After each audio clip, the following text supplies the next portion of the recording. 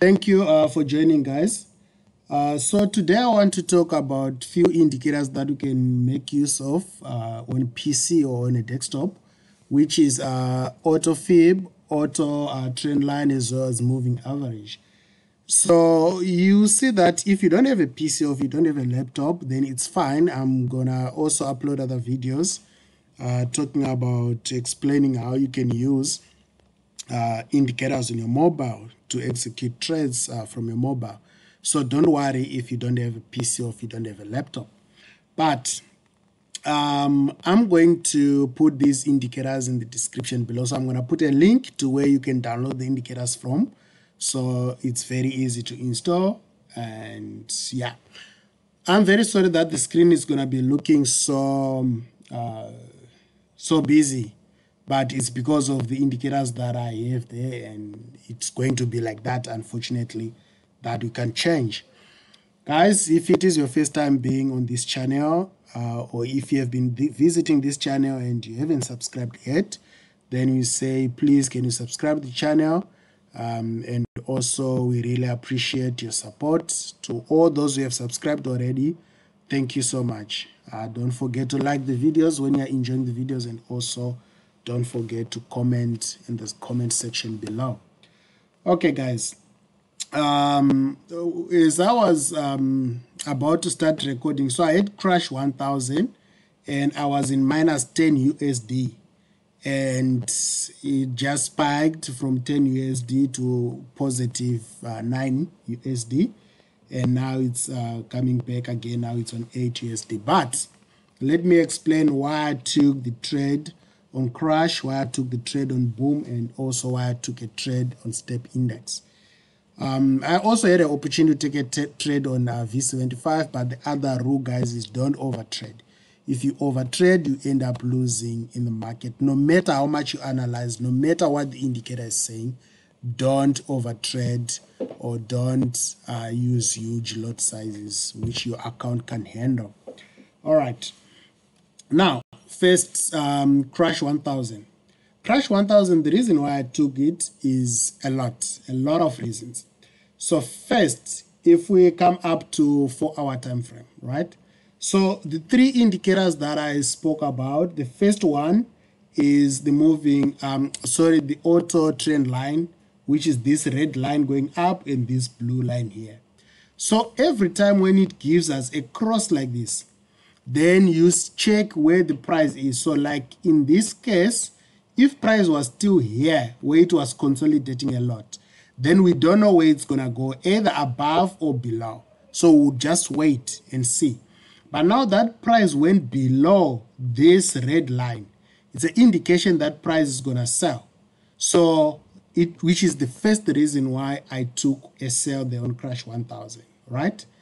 The second reason, if we come down to 1-hour time frame, then we can also see that price as well, like I just mentioned, it was consolidating a little bit here, and then it seemed like it wanted to go up, and then it spiked coming below this red line, which is the reason why I took a sell, and then it went against me until minus 10 there, and then now it spiked coming down. So I'm still expecting price to continue coming down from that level. So first, it's because of this cross that happened. So on 4-hour time frame, there's a cross. On 1-hour time frame, there is as well a cross. And as we can see now on 30 minutes time frame, there's still a cross. So all these getting like more crosses gives you more indication to say, okay, it's a bit confirmed that it's gonna sell. So we don't just end there. That's not all. The second thing then I looked at is the Fibonacci, the auto fib. So if we see when price was coming down, right? Unfortunately, I don't have something to highlight now. I don't have a pen to highlight here, but I'm just going to use my mouse. So guys, when price was coming from up here all the way down here, then it's turned. So you see this fib, all these indicators, the Fibonacci and the auto trend line, it keeps moving as the price moves. It keeps changing, guys. So you should know that when it's moving, it's not, you need to try it on demo first to understand how it works. So let me give an example. When price was here, obvious this 00 was also here, and then as price was coming down, it kept continue coming down. So it wasn't confirmed yet to say, okay, this is our zero level, until price started turning and buying going up. Then definitely that zero level stopped right where the price turned. Then it stopped there. Only then you say, okay, where is now the price going back to? Then it went back to the 50 level, which is here. Only then, that's when we say, okay, now we are using the fib. So by the time it was moving, coming down, you can't start saying, okay, now it's on zero level, because it wasn't confirmed that the price is now reversing. Until it started reversing, then this zero will stop moving, and then it retraced to whatever level it retraced to. So at this point, it retraced to 50 level, which I expect price to turn either 38, 50, or 61. If it breaks 61, then I won't take that trade. But at this point, it turned at 50, which I was happy. And then it started coming back again on 38, and then it spiked coming down, which is the reason why I took a sell here. And then it was going up, and then it spiked coming down, and I'm going to continue holding that sell. Right.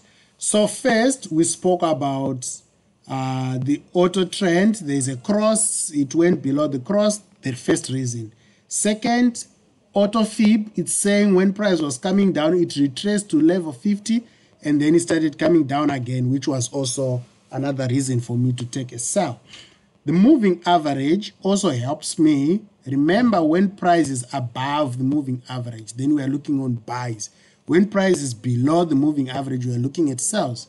So at this point, the price came from above the moving average, below, came back to test the blue moving average and started falling again, which also gave me an indication to say price might start selling from now on. Then, lastly, if we had to use price action, you can see that price was going up. It came here, it created this support. So it went up, tests, went up, came back to test, went up, came back, and broke this support, came back to test it as a resistance, and then it started coming down, which is also another reason for me to sell. So you can see how many reasons I had for me to take that sell. First, the auto trend crossed. Second, the auto fib retraced on 50 level. And now the moving average, price was also below the moving average. And price came back to test the resistance if we had to use price action. Those are the reasons why I took crash 1000. Now, let's talk about why I took step index. Step index, at this point, it was busy consolidating the whole time. Let's see what will happen. But the reason why I took step index, guys, I was supposed to take step index first when price was here, just here. So what happened is I was looking at step index, and then it gave me a cross, which was here. The other one was coming from this side. So price went outside of this cross, came back to test it. As it was going up, I was supposed to take a buy there. But then I'm recording this from work, and I was busy. I got busy, so I couldn't take that buy, because I don't want to take a trade and then not look at it to see how is it reacting. I need to keep my eye on my trades. So I couldn't take that trade, but it was a good buy opportunity at that point. But anyway, if another trade we miss it, we shouldn't cry. Now, when price was buying the whole time, this is all what I've missed out. But then when price got here, why did I still take a buy here? Now, if we go up to 1 hour time frame, at that point, this cross wasn't even here anyway. This cross was below here. So remember, like I told you, it keeps moving. This cross was below here, somewhere below here. which was also a good opportunity to take a buy, which I missed. But then now the price came up and the cross changed again. It came and crossed here, giving us this opportunity to say, guys, I'm above the cross. There's opportunities for buy, which is the reason why I took a buy. Now, for someone, you can be scared to take that buy, saying, yeah, there's this level which is support, price might return and come down. I mean resistance. But with the confirmation of this move, the auto trend line, I saw a clear buy.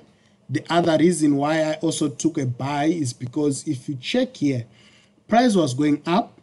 It came back to test this 50 level. Guys, you know how powerful is 50 level and 38 level. So it came down to test the 50 level and then it started going up again. So which was a good confirmation to say step index is going to buy, which is the reason why I took a buy, and you can see that buy is doing very well. That buy is doing really, really well. All right. Now let's look at Boom 1000. Why did I take Boom 1000? Okay, it's still there. All right. I wanted to take another sell, Okay, let me leave for now. Let me not take another sell, but I'm looking at taking another sell on Boom 1000. I'll explain why now.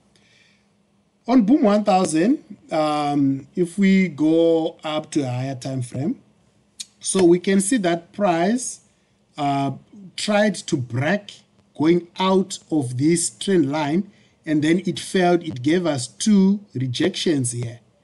These two rejections that were given here was my first, these two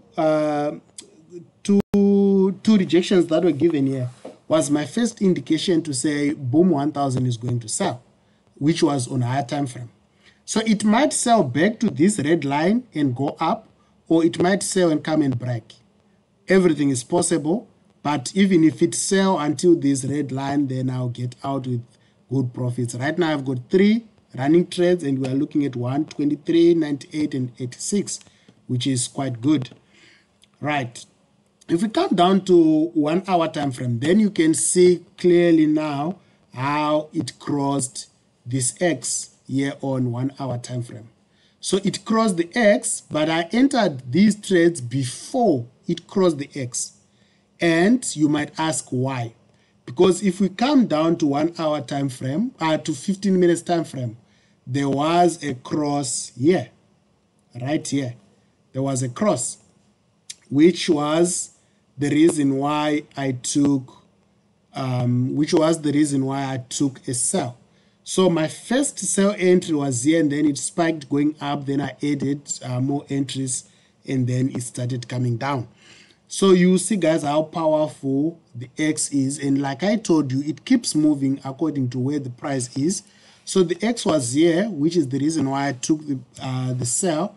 And then it disappeared because price started continuing coming down, and then it disappeared. But I'm already in that trade.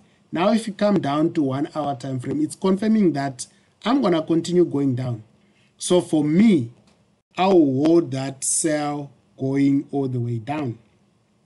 Now, guys, talking about auto fib. So now we're talking about cross, the reason why I took a sell. And then moving average also confirmed. Look on 4 hour time frame, how the moving average is confirming that price is going to continue moving below. The price is moving below the moving average. And even if you go to 1 hour time frame, the price is also moving below the moving average, which is the reason why I took a sell, and I'm expecting that price to continue going down, because you can see how 1 hour is confirming that price is selling. And look at the cross that happened on 30 minutes. It's also a very good one to say its price is going to sell. See how step index is moving. See how beautiful step index is moving. Now you get to understand how powerful is these indicators. So if you want to make use of these indicators, if you want to use these indicators, the description below, I'm going to put a link to where you can download the indicators from. And if you have any questions, please ask in the comment section below. And please, I beg you, don't forget to subscribe, and also don't forget to like the videos. Thank you so much. I'm going to end this video here, and I'm going to upload also other videos talking about the indicators that you can use on your phone if you don't have a desktop or if you don't have a laptop. Thank you so much.